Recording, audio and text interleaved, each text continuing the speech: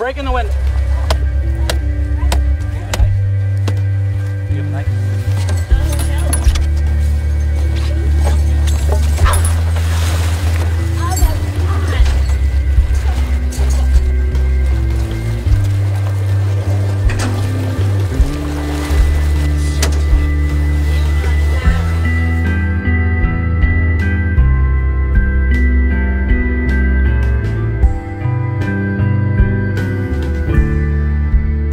Mutual aid is a guiding factor behind anarchist practice and an essential framework for understanding anarchist views on social organization more broadly. So, what is it exactly? Well, in its simplest form, mutual aid is a motivation at play anytime two or more people work together to solve a problem for the shared benefit of everyone involved. In other words, it means cooperation for the sake of the common good. Understood in this way, mutual aid is obviously not a new idea, nor is it exclusive to anarchists. In fact, the earliest human societies practiced mutual aid as a matter of survival, and to this day, there are countless examples of its logic found within the plant and animal kingdoms. To understand anarchists' specific embrace of mutual aid, we will need to go back over 100 years to the writings of the famous Russian anarchist Peter Kropotkin, who, in addition to sporting one of the most prolific beards of all time, just so happened to be an accomplished zoologist and evolutionary biologist.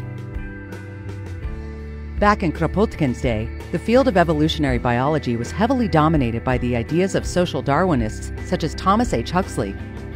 By ruthlessly applying Charles Darwin's famous dictum, survival of the fittest, to human societies, Huxley and his peers had concluded that existing social hierarchies were the result of natural selection, or competition between sovereign individuals, and were thus an important and inevitable factor in human evolution. Not too surprisingly, these ideas were particularly popular among rich and politically powerful white men, as it provided them a pseudoscientific justification for their privileged positions in society, in addition to providing a racist rationalization of the European colonization of Asia, Africa, and the Americas. Kropotkin attacked this conventional wisdom when in 1902 he published a book called Mutual Aid, A Factor in Evolution, in which he proved that there was something beyond blind, individual competition at work in evolution. Kropotkin demonstrated that species that were able to work together, or who formed symbiotic arrangements with other species based on mutual benefit, were able to better adapt to their environment and were granted a competitive edge over those species who didn't or couldn't. In today's metropolitan societies, people are socialized to see themselves as independent, self-sufficient individuals, equipped with our own condos, bank accounts, smartphones, and Facebook profiles. However, this notion of human independence is a myth, promoted by corporations and states seeking to mold us into atomized and easily controlled consumers, concerned primarily with our own short-term well-being. The truth is that human beings are incredibly interdependent. In fact, that's the key to our success as a species. Do you ever spend time thinking about where the food you eat or the clothes you wear come from? What about the labor and materials that went into building your house or your car?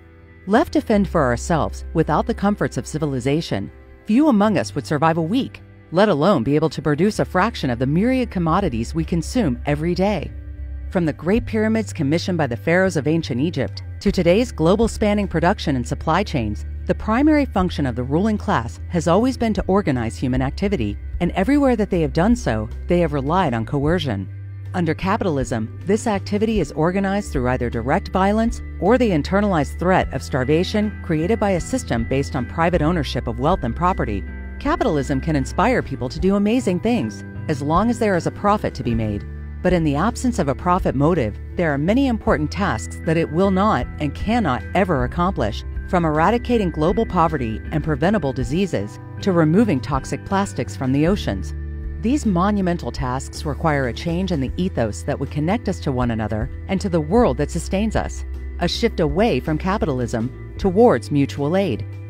Glimpses of the anarchist ideal of mutual aid can be seen today in communities of open-source software developers and in programmers coming up with new forms of encryption to thwart NSA surveillance.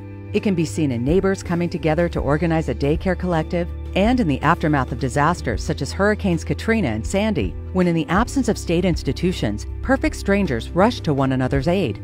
It can be seen in the bravery of the white helmets of Aleppo, who risk their lives to pull children from the collapsed ruins of buildings hit by Assad's barrel bombs.